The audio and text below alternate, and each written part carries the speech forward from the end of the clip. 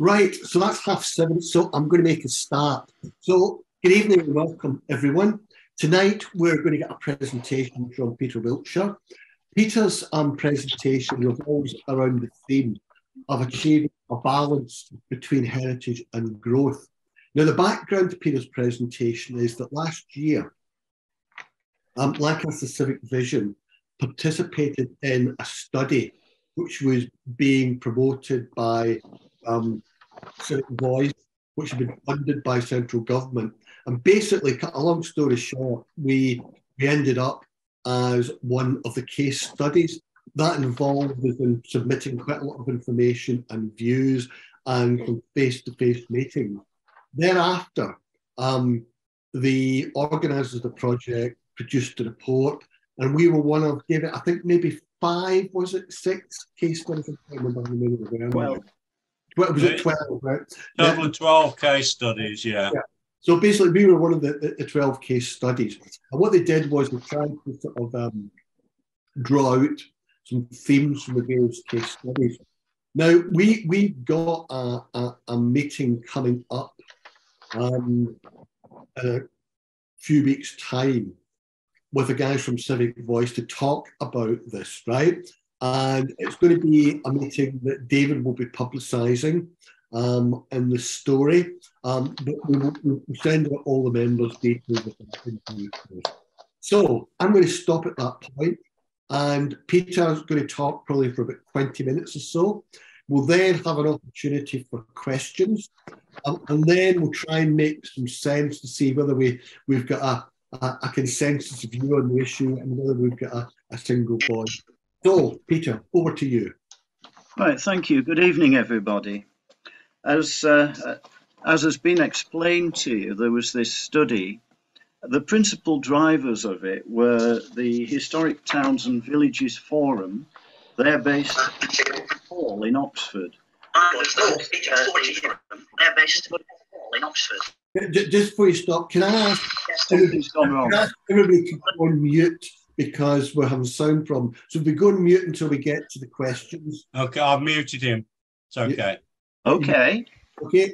Can you all hear me okay? Good. Glad to hear it. You'll be sorry, you'll be muting me in a minute. Yeah, as I was saying, the Historic Towns and Villages Forum, they're based in a place called Kellogg Hall in Oxford, so I guess they're not too flaky. And the and the awkwardly named Alliance of Historic Cathedral Cities and Towns and Historic England. The initial 84-page report was published in July 2022, and I've read through it. There's an awful lot of detail in it. So later on, I'm going to just pick out certain points because the study was very in-depth. There were 12 councils, 12 cities involved, and in each city there was the local authority was consulted, the civic societies were consulted, and the councillors were, and they've all had input into this very wordy report, which is a bit heavy going. However, as we'll see later on, I've picked out the meat of it, as I think. There was a foreword to the report by the splendidly named Ptolemy Dean, who's the chairman of the Canterbury Society, and he said that society needs more care than to simply allow developers to build what they want, where they want, around the edges of historic cities and towns, and that the solution does not lie within the weakening and dismantling of the planning system. These are concerns we've had in our society for a long time. We've seen the planning system get weaker and weaker, and developments that we're not happy with appearing all over the place. But first, before we get into local issues and before we get into the report itself, I'd like to just take you on a little journey to share with you some of the thoughts I have on when the world of heritage and the world of development collide. And I'm going to take you right across the world to somewhere else when I get the slideshow up, which should appear any second. Ah, can you see that? Mm. Right.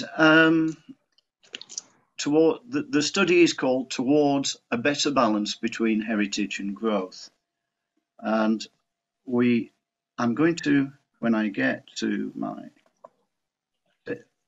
it's not responding. Yes, it is. Here we go. I'm going to take you on a journey halfway around the world to a totally different culture, to a city-state that has seen phenomenal growth over the last 40 or so years. In the 1970s, newly independent Singapore, governed by Lee Kuan Yew, was very keen to sweep away all traces of its colonial past and to replace it with stunning modern architecture. It was Lee Kuan Yew's vision to have the greenest and cleanest city in Southeast Asia, and to a great extent, that was true. But there was a tsunami of bulldozers just marching across the island, ploughing everything into the ground. And then about 1980, somebody woke up to the fact that there was heritage. And it was when Raffles Hotel, that iconic symbol of Singapore, was threatened with demolition, that people started chaining themselves to the walls and laying down in front of the bulldozers and saying, no, we can't do this. We've got a lot of heritage to offer. And the government did a complete about-face. And now when you go to Singapore, you can see items like this. This was the old General Post Office under the British colonial rule. It's now a very nice hotel. It's called the Fullerton Hotel. And now heritage has become a great income for Singapore. That their heritage tourism is a major part of their economy, as it could be in ours, I think, on a much lesser scale, if we had the planning powers to preserve our heritage properly and the funding to look after it, both of which we don't seem to have. That's St Andrew's Cathedral in Singapore. Again, it was threatened. It was falling to bits. Now it's a superb building. I don't know what that little modernist annex on the side of it's doing there, but maybe we can worry about that another time. One thing they've become quite good at in Singapore is something that we sneer at a little bit, and it's the word, I don't think it's really a word, and if Hugh Roberts is looking or listening to me, he'll squirm at this, that facadism, this concept of sticking a modern building behind a historic facade. They've done a bit of that. And facadism, in my opinion, sometimes works, and sometimes it doesn't.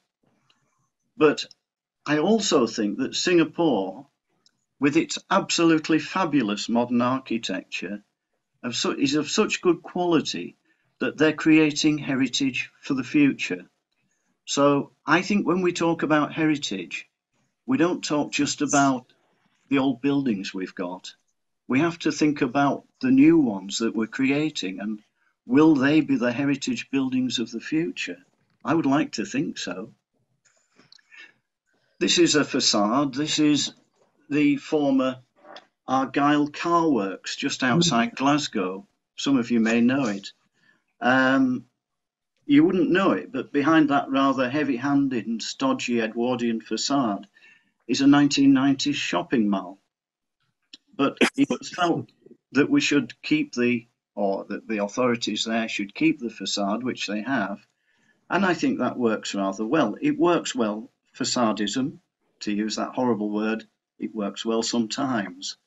And then there are other times. And here we have this alien monster hatching from this sort of 1930s modernist stonework designed by our city engineer, Frederick Hill, at the time. I think on its own, that modern building would probably look okay. But here it just appears to be crawling out of the ruins of the former bus garage. And I don't know, it just seems strangely ridiculous. At the other end of this block, we have a little supermarket hiding behind the facade of the Kingsway Baths. And I think that works. But at this end, goodness knows, I think that building would have been better on its own, and don't worry about the bus garage, but that's just my view. You'll have your own views on that. So back to the report. This was the report in July 2022. And as I've mentioned, the city councils, local authorities, civic societies and councillors came up with their own kind of things. Now, the most common concerns from civic societies were these. Number one was funding, the damaging effects of cuts in funding to local authorities. Resources, the reduction in the numbers of staff working in conservation departments and the hiring of less qualified and less experienced staff. Physical character constraints, that is the importance of taking into account geographical, environmental and spatial constraints which could limit the land available. Think of Singapore there, they haven't got any land, they just build upwards. And natural character, that's the importance of natural heritage, open spaces, waterways, and the need to protect and enhance those areas. And there was this perceived lack of control that planners have to limit and steer new developments. And this has led to a feeling that developers can ignore issues such as traffic problems and can fail to build carbon neutral standards. Throughout the country, throughout the 12 areas consulted, it was considered that there was a lack of provision for cycling and walking, both currently and in future plans. The challenge of air pollution and levels of pollutants which threaten health didn't seem to be being addressed. Plus, views of historic places were being threatened by developments which interrupted the skyline. And it was also stated that there seemed to be a lack of interest in heritage amongst elected members, and that there should be some need for training in heritage and design. And of course, the other one, the one that we talk about quite a lot when considering housing developments, is affordability. The cost of housing and the need for housing for rent, maybe social housing, which local people can afford. Because at the moment, what seems to be happening is that developers are building what they want to build, what makes them the most money, without regard to local needs and local demands. So, recommendations. And in these recommendations, ignore the poor layout of this slide, the rest of them are no better. The principal actors, it is felt in recommendations, should be national government through adjustments to the planning systems, historic England and local authorities, plus civic societies as key voluntary groups. This is what the report found. And in national government, it was felt that housing targets which are allocated to local authorities should be better informed by the local issues of each district. In some cases, they suggest, and I'm not sure that everybody here would agree with that, in some cases, adjusting boundaries to better plan growth around historic cities and towns. In other words, if you make the boundary of the area bigger, you're taking the development a bit further away from the heritage.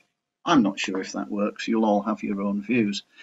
And to embed a much stronger mechanism for land value capture in the planning system and ensure that the benefits of the development are felt locally. In other words, to meet local needs and demands, as we said. And to give better confidence in the role of neighbourhood plans. There's also a recommendation to remove VAT on building refurbishment. At the moment, you can reclaim all the VAT for a new development, but you really struggle to get any VAT back for a refurbishment. And as VAT is currently 20%, that is significant when you're considering whether to refurbish a building or demolish it. So I can absolutely see where they're coming from on that one. And for Historic England, they are suggesting that they provide more guidance and support to local authorities and to publicise training for councillors and officers on heritage and development, to update and reissue heritage count studies on the economic value of heritage.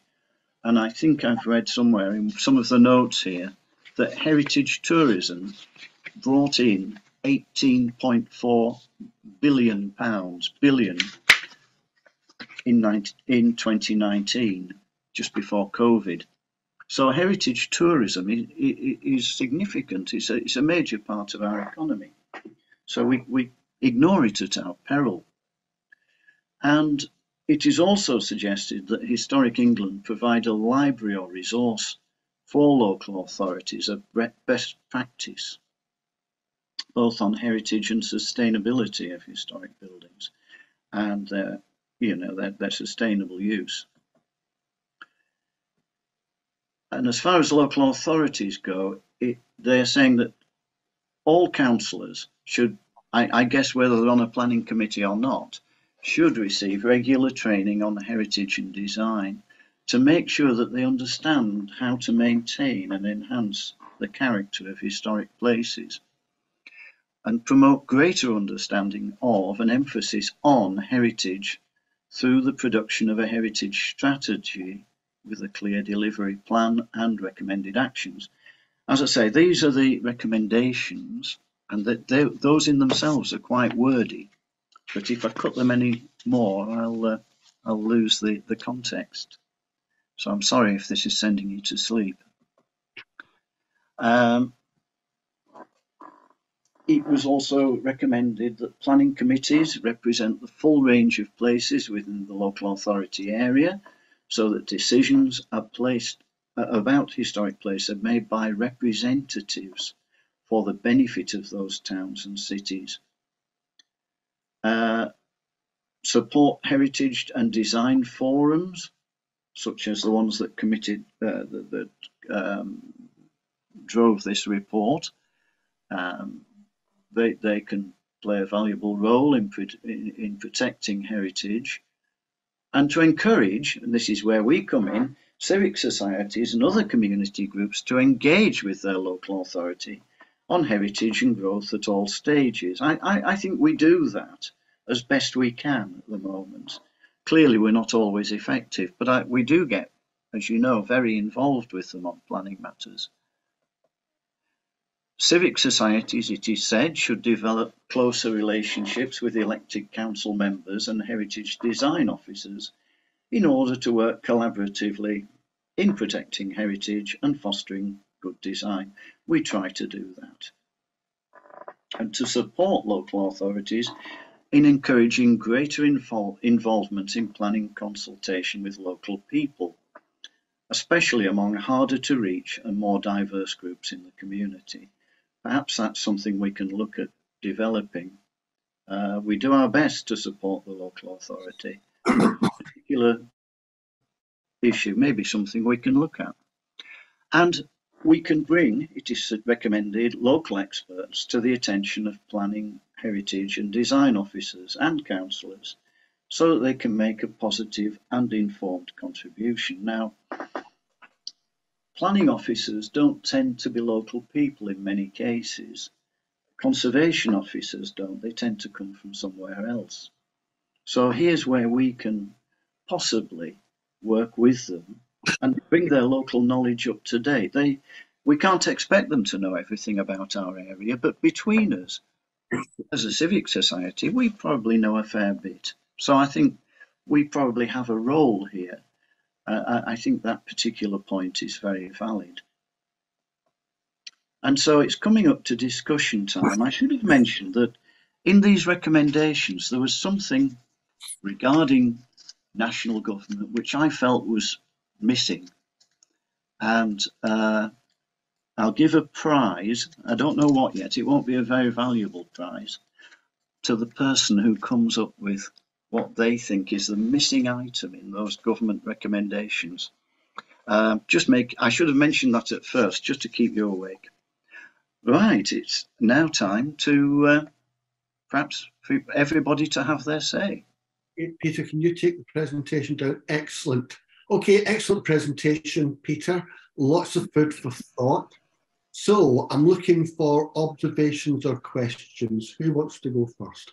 If you could raise your hand, that'd be great, either virtually or real.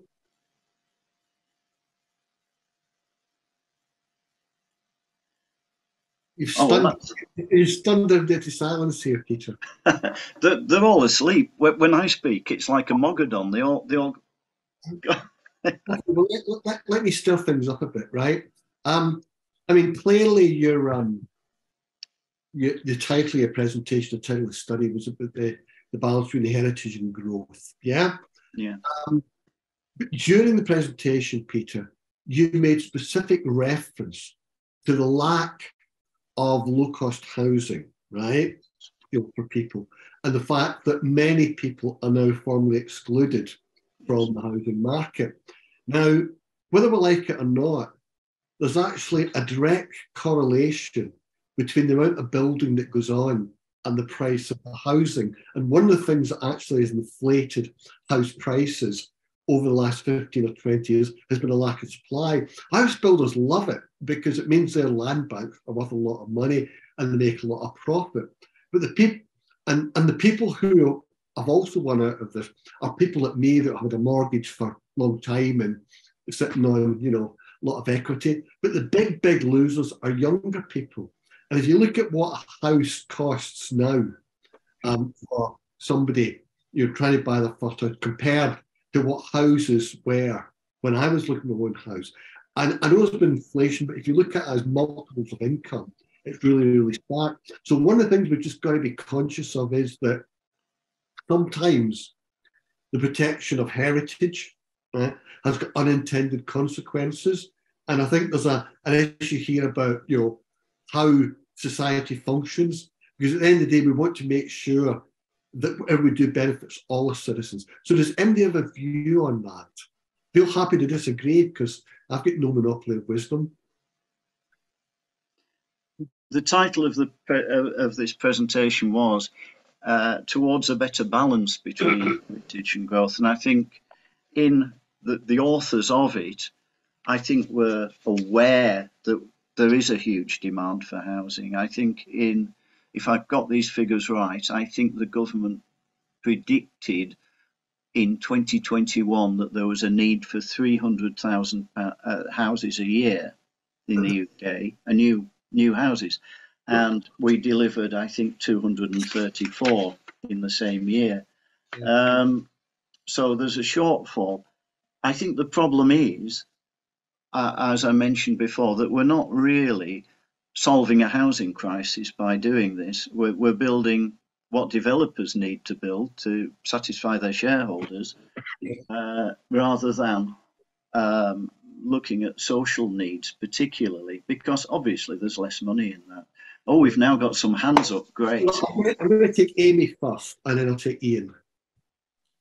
Thanks, James. You certainly sparked some debate there with your comments. I think for me, in terms of the recommendations of the report, well, I'm fine. That they seem to make a lot of sense.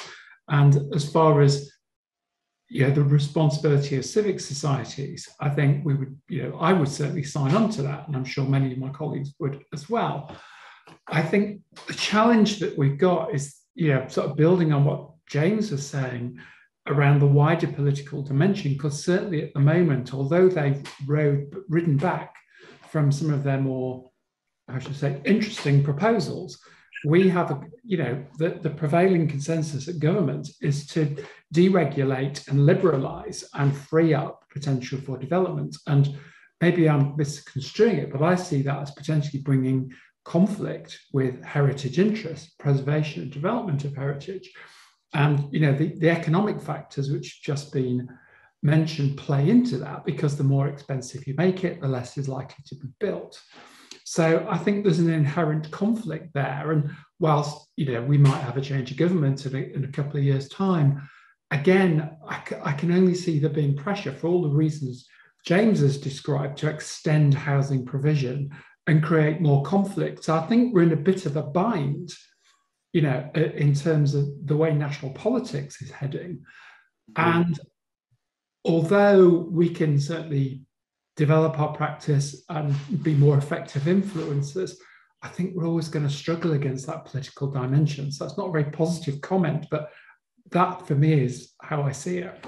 Yes. I think I'm going to bring Ian in a second, but if I can just comment on what you just said, Amy, because I think it's a realistic perspective. The one point of issue I would take with you, that whereas the government generally have gone on a liberalisation agenda, in terms of housing, they've bottled out of it, because they were going to come forward with some pretty stringent sort of powers to make local authorities learn how to build. And one of the big tensions nationally in politics is that within the shire counties, people hate new housing, right? They really hate new housing because they've got their house. And it's interesting what Peter was saying about excuse me, I'm still getting over a cold. It's interesting what Peter was saying about the numbers. I spent a good part of my life working as a parliament. And one of the things that struck me was that people don't really listen to numbers. It doesn't really impact on them, right? Where it does impact on them is when they suddenly realise that their children can't buy a house. They've got a child, and the child wants to live near their parents, and they've got no chance because they're priced out of the market. And I always remember once going to a dinner where I was on a table with a guy called Steve Morgan, who runs Redrow Homes. And he was saying to me that his problem was that his customer of today is his objective of tomorrow. So people buy a house in phase one, and then the objective phase two. So I think you're right, Amy, that there's a big national debate, but that doesn't mean we shouldn't take a view on it locally. Ian, I'm going to bring you. Yeah, thank you. First of all, Peter, thank you very much for the presentation. Don't worry about sending me to sleep. I'm trying to multitask and analyse statistics at the same time as I'm listening to you. So basically, hence that's why my camera's off. Just a number of observations, really. First of all, observation question: how effective will this report will be? Because I was listening to your talk, and it wasn't your talk as such, but my heart sank when I heard yet more initiatives and yet more strategies, and I wonder how many initiatives and strategies get written and just binned, basically. And that was quite quite a depressing thought. I'm not overly confident the national government will do anything. Any government that can rip up ancient woodland to put a railway line through it is no longer conservative, is it? It's not interested in preserving anything anymore. It's gone beyond that. It is an ideological outfit. At the same time, though, just picking up the whole kind of debate around housing, I think if we talk in the terms in which we're talking, we're buying into a settled narrative, and I want to disagree with the narrative. The narrative tends to be unconsciously that if you preserve heritage, you limit housing or limit progress, and places of heritage tend to be places people want to live and therefore have high prices. So it's associated with culture.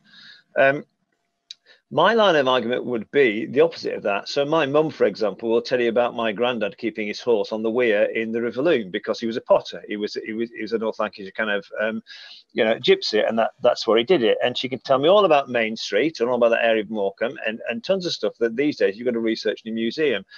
And I just think the line to sell for social housing, which is why I'm glad to see the press releases in the Civic Vision about social housing in the Canal Quarter, is if we don't build decent social housing, we're robbing people of their heritage because they've got as much right to that heritage as anybody else. You see what I mean? So actually, if we buy into the playoff, the argument that heritage and progress have somehow got to negotiate, I don't think that's true. I think we've got to say that good heritage is good progress because you give people their heritage back and restore it to them, really.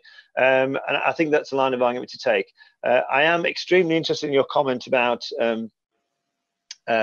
how much money is brought in by heritage. I've long thought that Lancaster is an undersold city in terms of that respect, really. That, you know, it seems to me that it's an ideal kind of 2-day break city, especially with the way the castle's been up, and there's other kind of possibilities for that. But that's just a throwaway comment at the end. Thank you. Okay, thanks for that, Ian. I mean, I'll give a view on how likely this is going to be in terms of impact, and I'll ask Peter to give his view. But in my view, not likely. I think it's well intentioned. I think there is some good stuff in there, but I struggle to see how some of it would be implemented at the best of times. At the moment, we've got a government on life support, right? You know, whatever your political, views. And Amy said, an election in 2 years' time. Personally, I'm Jamie, sorry to interrupt. I often attend withdrawal of treatment for patients. Would you like me to do that for the government? I can do it quite happy. It's not a problem. I can get the proposed HS2 link down to Westminster quick as anything. It's not a bother. and as I say, I wonder whether they'll make this year. But the point I'm really making seriously is that if you look at the pickle they're in, this isn't going to be high up the agenda. And particularly I say that because I thought it was really interesting that both Sunak and Stammer made major speeches over the last few days, right? And neither of those pitches did either of them mention housing. Now, if I were a national politician and I was trying to win a general election, I would actually make housing a huge issue because there's huge numbers of young people out there who have been exited from the housing market that older people were able to enjoy. So for all those reasons, Ian, I don't have a lot of confidence this is going to do very much. But Peter, you may take a different view. No, I agree entirely. I do think that we're a victim of a kind of success that started in the 80s, which was the right to buy. And the right to buy, interestingly, worked very well in Singapore, which we talked about earlier. Sorry to keep mentioning Singapore, but Margaret Thatcher's right to buy policy was based on the Housing Development Board in Singapore. I don't know if you know that, where there was a massive need for housing that people could afford. And the government didn't want to be always owning all this housing stock, so they gave them the right to buy. It works very well in Singapore. But what's happened here is there's now no incentive for local authorities to build houses, knowing that they're going to have to sell them at a loss in a few years' time. So, yeah, sorry. But Peter, it's worse than that, because I can remember when Right to Buy was introduced, right? I was a young local government officer at the time. And the original legislation, the original proposal was the funds that were generated by the sales would be reinvested in new housing. And the Treasury put their foot down and said, no, we want that money. So that's why we ended up with a situation where the supply of social housing diminished so radically. If they'd reinvested the money they had made, it would not have had nearly as dramatic an impact as it has had. Yes, and I guess that's why Singapore's system works and ours doesn't, because theirs is reinvested. You know, the housing development boards are very powerful bodies. There might be a wider point than that, Jamie, and Peter as well.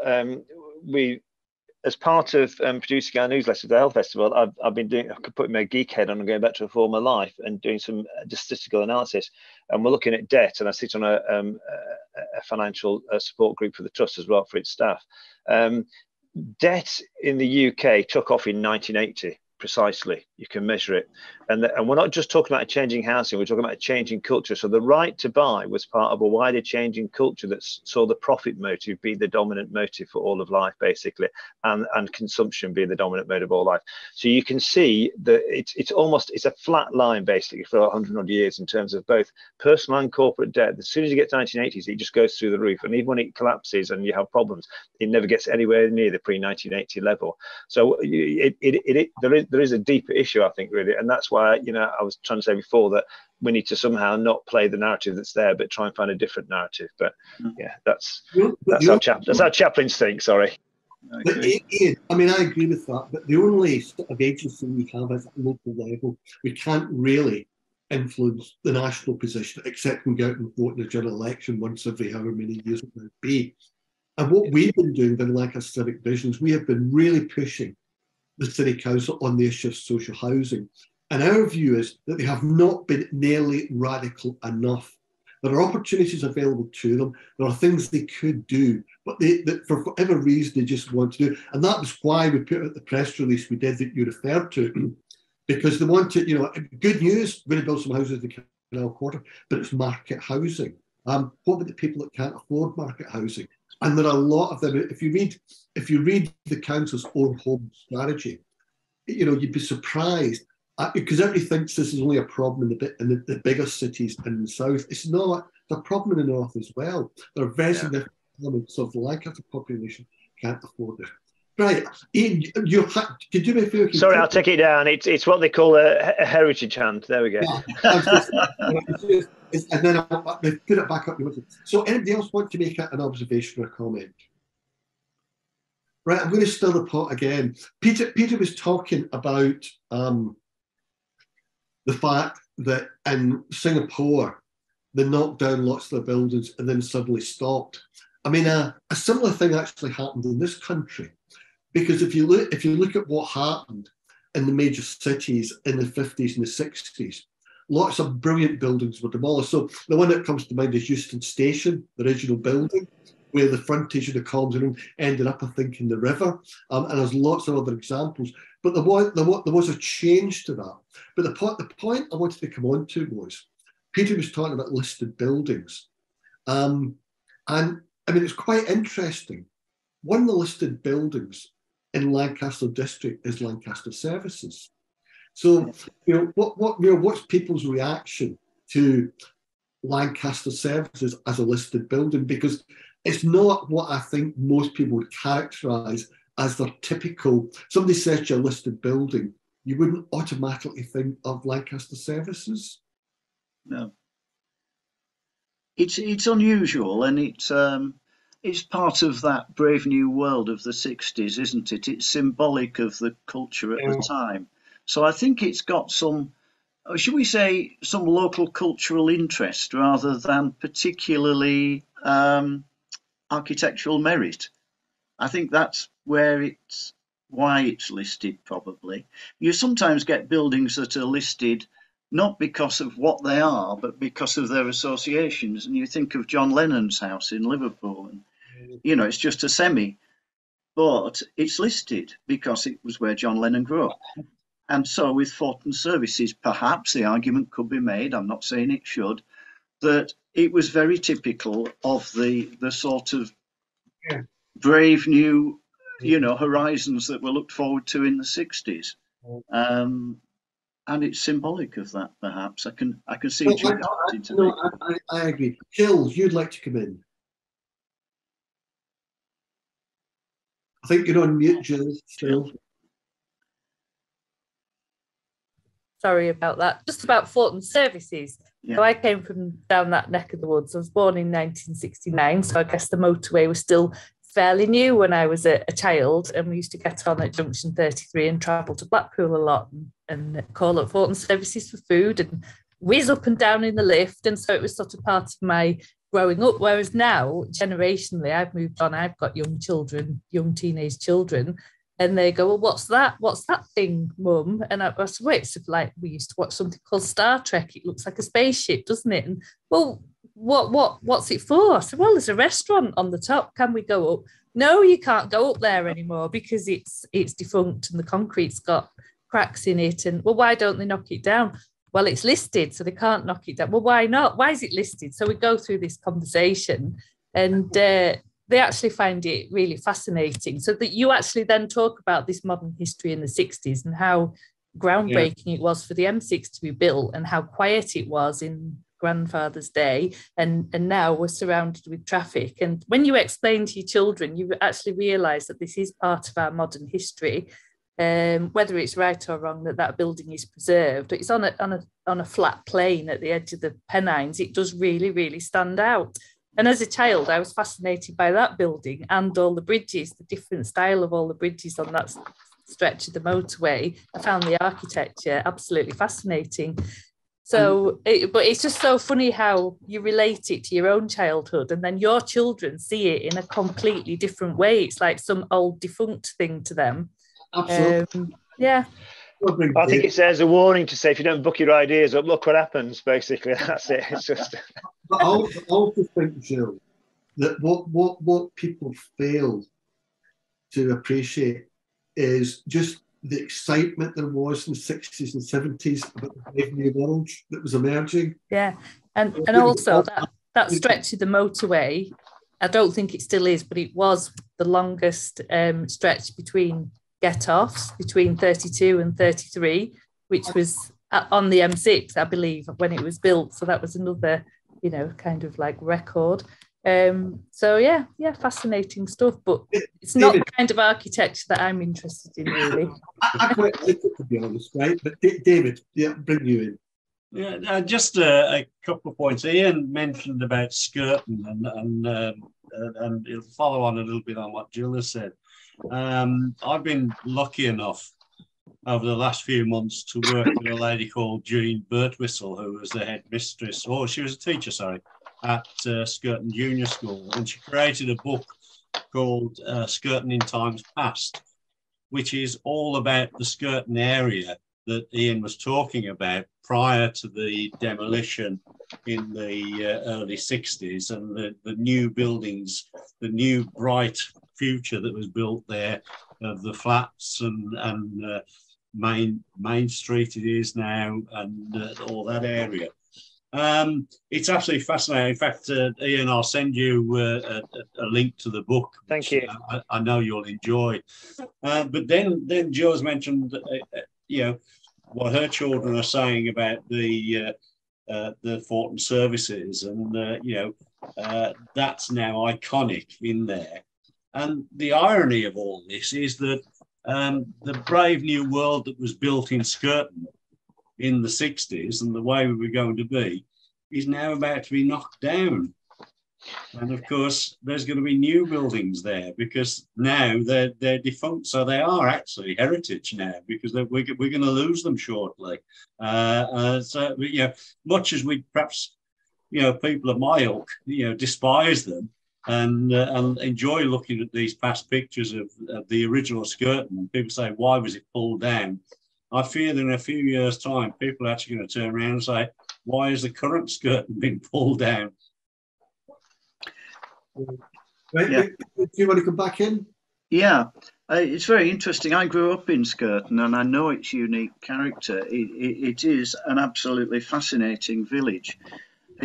Really, a lot of its population came about from the fact that it was on the cattle droving route from Scotland to the Midlands. And that brought the itinerant population in with their unique culture. But yeah, I mean, I think we have an argument with the flats at Skirton to say that they were built of wimpy no-fines concrete, which was a high-tech solution in 1959, which any of you who know about system building will probably realise that wimpy no-fines wasn't a very good way to build anything. So if anything, the buildings themselves are substandard. And if we can't find a reason to make them a heritage asset, which I'd be very surprised at, then probably they really should come down, because they're not buildings at all. But what is interesting, what isn't generally appreciated, Peter, is that during the 50s, 60s and 70s, a lot of the buildings and the construction methods that have been seen as problematic, non-traditional construction methods, high-rise, etc., central government incentivized local authorities to use those methods by giving them a higher degree of grant if they actually did that. Right now, you might have all sorts of views about what their motives were in doing that, but actually, local authorities didn't wake up one morning and say, "Oh, we're going to do it all in new fines." There was an incentive to do it, and that's been lost. Now we've got, I think it's David or Pam, I'm not sure which. We've got. You're on mute. I can see Pam and David Jones's hand's been up for quite some time. It's okay. It's David. Just a general. We had the wonderful opportunity, sort of over the new year, to spend 3 days in Edinburgh, and I think Edinburgh is a wonderful example of really the heart of what you're partly talking about, from the old town and the new town. And you actually see now, obviously, the old town is really old, and the new town is mostly now approaching 150, 200 years old. And then you go to, as we had the opportunity just before we come back, to go to Holyrood Palace. And you've actually got there, again, different levels of heritage with different times of the royal family. So my point is really that whatever is built now, or what was built 50, 60 years ago, or 100 years ago, it eventually does become heritage. Yeah. But the big issue is that obviously that some of the stuff that was built in the early 60s, like you could say something, Lancaster Police Station or Morecambe Police Station, I think was the abomination from wherever, concrete abomination, completely don't fit in with the area of Lancaster where they're built. But they're there, aren't they? And so it's just a general point, really. Yeah. I've got a question, David, and then I've got an observation. My question is, when you were in Edinburgh, did you go to the Scottish Parliament building? And if so, what did you think of that? We didn't. We actually went past it, and because it is virtually across the road from Holyrood Palace, and it's in one sense, it's not that in keeping, but it's not in keeping with obviously Holyrood. But I suppose the area around that area, it's not too terrible, I suppose. I actually think it works quite well, but my observation related to what you were saying about buildings that were built and were vilified at the time.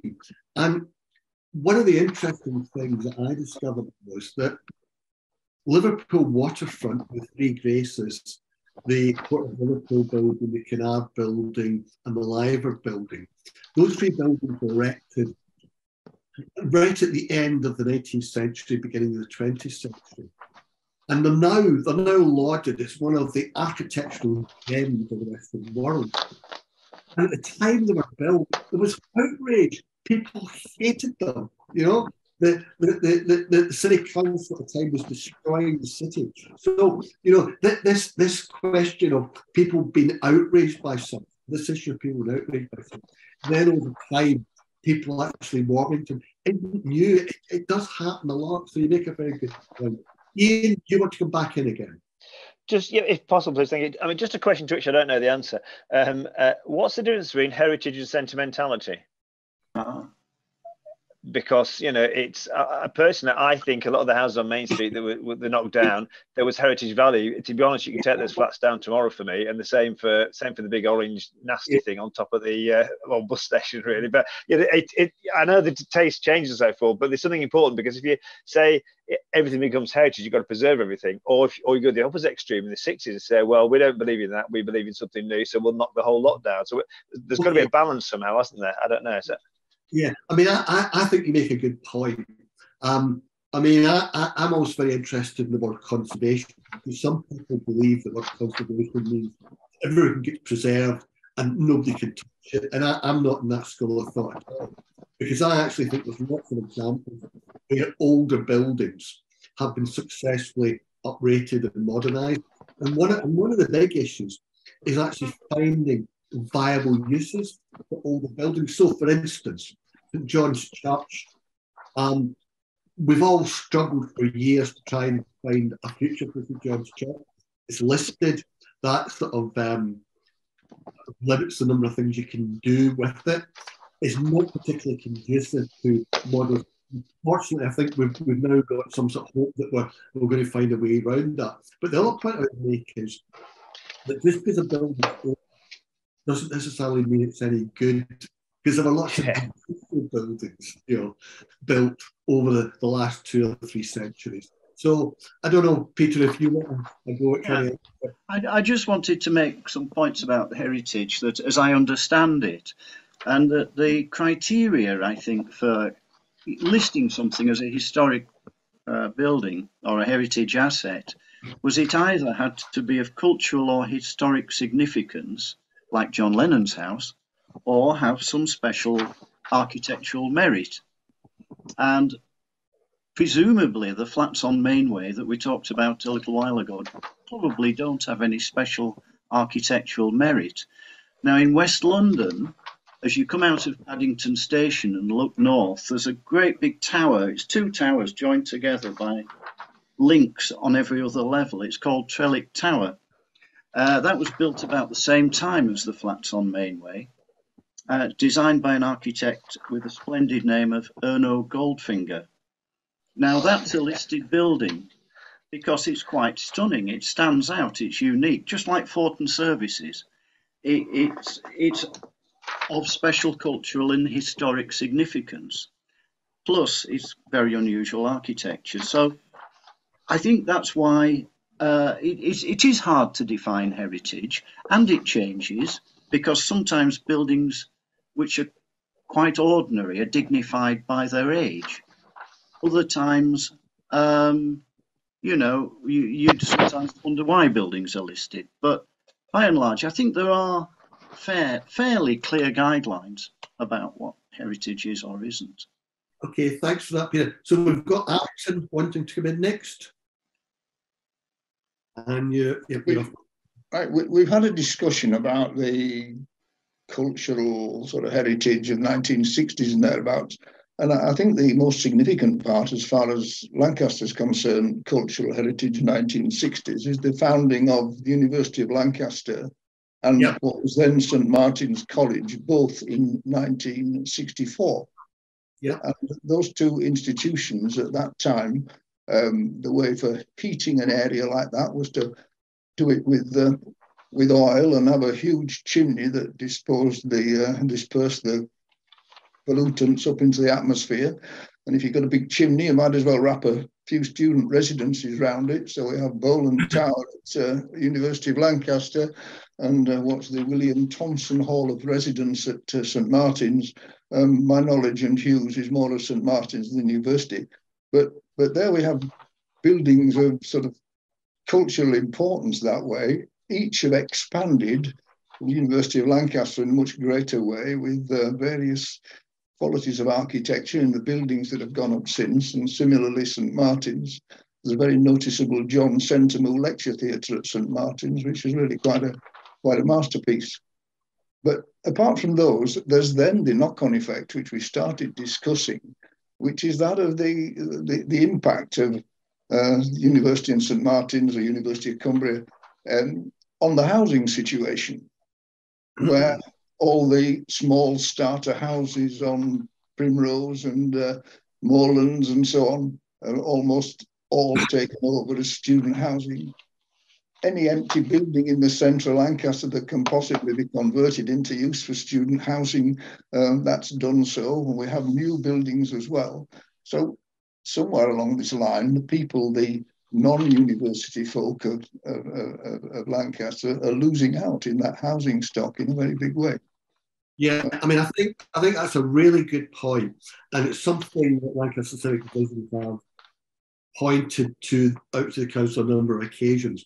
I mean, first of all, on the traditional terrace stock, which has become student housing, that's two impacts. One, it pushed property prices up because buy-to-let landlords are into the market, that's inflated prices. But it's also inflated rental values, yeah? So people have lost out on that. And the point you make about spec build student housing, up until very recently, lots of people who were wanting to do office developments and other things that create employment just could not compete with the amount of money that the people wanting to build a student accommodation could put down on the table. So you're absolutely right that it has distorted the housing market in Lancaster quite significantly. That's one of the reasons that we feel so strongly about the whole issue of social and affordable housing, because we need to do something to compensate that, to try and make sure that younger people have a better sort of opportunity in the affordable housing that we currently have. Jill, you want to come in again? Yeah, thank you. Just following on from that point about the university and the how it's grown over the years as well. So that's further impacted the situation with the city. And I've not really looked at the statistics as to the number of students and how many are accommodated on campus and in the city until I read the council's topic papers last week, or most of them. I didn't quite get through them all. But so I'm afraid I responded. You sort of put all this stuff together, and suddenly it dawns on you how massive the impact. And I will add that I do think the university is fantastic and education is very important. However, I think they've got just under 7,000 heads on campus and about 15,000 students. So therefore, about 8,000 students somewhere in the city. And I don't know the stats on how many are in high rise and how many are in houses. But obviously, if several thousand heads were removed from the little houses on Primrose and wherever they all are in these HMOs, that would release, massive housing stock for social housing and other families into the city. And the other point that dawned on me that I thought, I've never really thought about it like that before.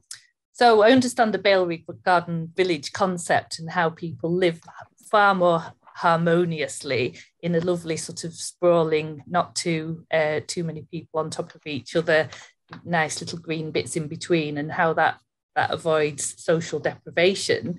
But I thought actually students are probably the only sector of society that live harmoniously and happily stacked up on top of each other in these massive blocks without trying to kill each other, really. Depends how much you've been drinking, Jill. Let's be honest about this. Well, that's perhaps not a very good way of describing it, but you know what I mean.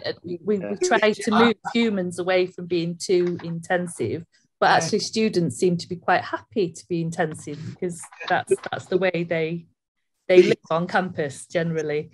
It's an interesting point you made, because you're quite right. High density housing actually works well for students, and it doesn't create any sort of social tension.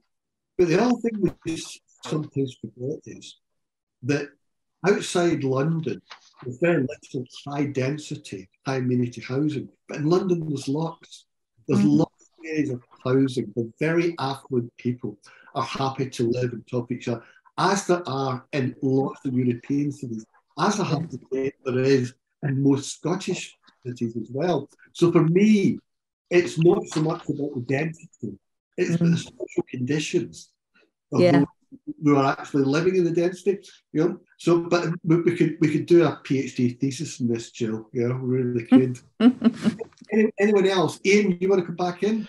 I think your comment there and Jill's observations actually bring us right back to where we started on the mixed and social housing, because I worked with, when I was training at Durham, one of my fellow students had been in town planning, and he was saying the major mistake that town planners made in the 60s in this country when they were chucking up high-rise and tower blocks is that they'd all been off to south of France to see what people were doing, how they handled their housing. So these fantastic tower blocks. I thought, great, we'll copy it. What they hadn't realised is that everybody in the tower blocks was young. So the planners in France had taken socioeconomic conditions into account, and basically were saying, right, we'll put the young people in the flats because it's kind of life they live. The older people are going to stick down here, so there's a bit more space on to move around. And so we don't do that. We seem to look for one size fits all solutions, and it just doesn't work. And I think that does bring us right back to the social housing and the need for, particularly in the Canal Quarter, is that we need to be saying, well, actually, we want a wee bit of space for the young people around. It's meant to be a vibrant area, but there are some old people who really kind of enjoy being around the vibrancy as well. So what's the housing like there? I mean, if it goes well, my parents live in St Leonard's Gate. I think they quite like the idea of some vibrancy knocking around the Canal Quarter and stuff like that.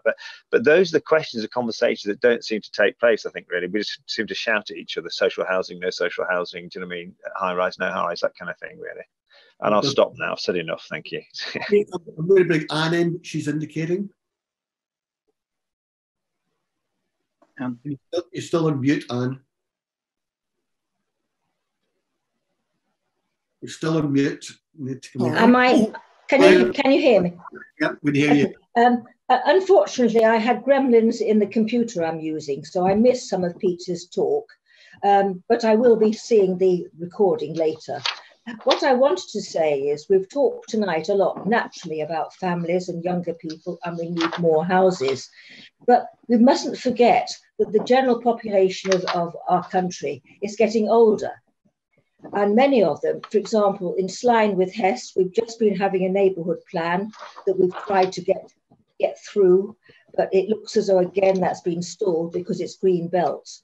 But in Slime, the average age of the people here is around retirement age, and they want to stay living here. So if they want to stay living in the village and they live in a 4-bedroomed house, where are they going to move to allow the younger people to buy that 4-bedroom family house? So the neighbourhood plan tried to, having done a lot of research on what the residents wanted, in many cases was 2 or 3 bedroom properties on a single floor with a bit of garden around them, not too crowded, and within the village. So we came up with this area and went through all the hoops to do it, having consulted the residents as well. And now, of course, it's Greenbelt and it's been turned down by the planning committee, which is fair enough. Okay. So the block, what I'm trying to say is where there's a block from people in our area to move up with their families, because the older people don't want to go into a home. They want to carry on living on their own. Well, not on their own, with their husband if they're lucky, or wife, or whatever. So that is a situation that we have in Slime with Hess. I mean, I think the point you make is a very good one, and I think this is not just Slime and Hess. That if you look at lots of rural communities, lots of villages across the country, you can see exactly the same thing. You've got older people in a big house, but the light area they're living in, they'd like to move. There's nowhere in the area for them to move. And again, that's one of the contradictions where we have big arguments about preserving villages and not allowing development around them.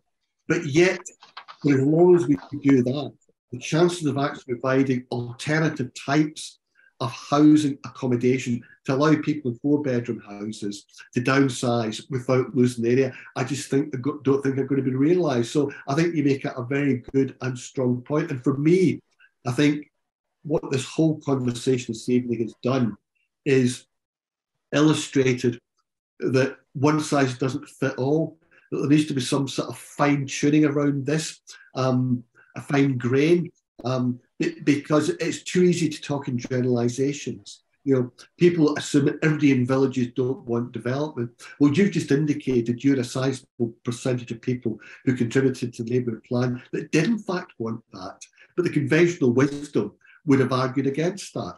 So good point. Any other points anybody wants to make? No, Peter, do you want to make any concluding remarks? Well, yeah, basically to thank everybody for their patience in letting me ramble on like this. And I just hope that it has made people think. Ian Dewar mentioned a few people have mentioned student housing. There's a lot of things to consider when we consider student housing. The student population make a massive contribution to the local economy. And I really think that our town centre would be depleted by as much as 30% in terms of retail outlets if it wasn't for students and university staff.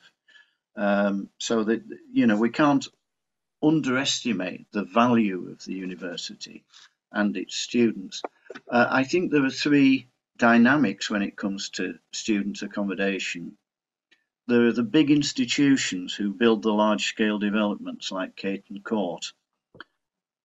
And the theory in allowing this to happen is that it would free up the little houses on Primrose and Moorlands that we mentioned earlier, which really should be there for young starter families. That hasn't happened in the scale that was anticipated, largely because all the landlords of the little houses tended to just reduce the rent a little bit to compete. So instead of paying £140 a week to live in Caton Court, they'll pay £90 a week and live on Westham Street. Eventually, I think landlords will get fed up and they will market those properties, but nobody wants to sell them cheaply, so they're hanging on for now. That might change. The other thing is, where I see student housing as being beneficial in some areas, is that it's brought into use buildings which wouldn't perhaps have other uses. The upper parts of shops, in particular, were, and in most towns, are quite derelict above the ground floor. In Lancaster, we've got those brought into use in many, many cases. And in fact, the rents from the students above are subsidising the shops and keeping and allowing landlords to charge a cheaper rent for the ground floor.